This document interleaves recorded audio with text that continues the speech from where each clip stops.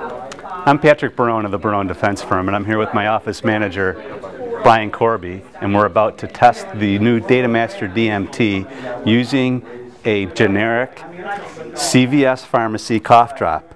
We want to see if this is going to cause an interference or a reading with the new DataMaster DMT. So the first thing we have to do is enter the password, which will prepare the machine to begin its test run sequence, which begins with a purging of the sample chamber.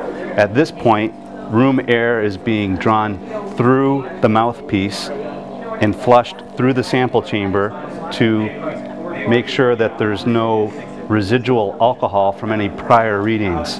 After the purge, the sample chamber will be closed and a reading will be taken. That'll be a blank test, and it will read 0.00, which is the ambient zeroing, which is the step that's taking place now. After this step is complete,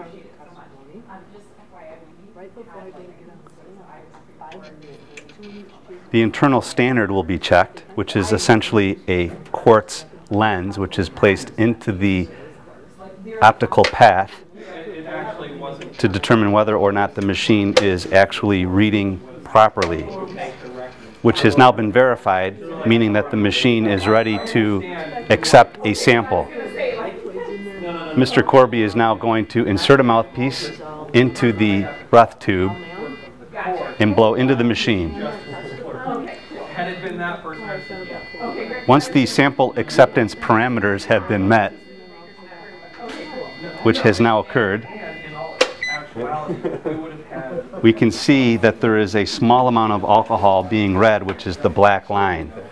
That may not actually make it to the final reading. We'll see once that is displayed. The sample chamber is purging again.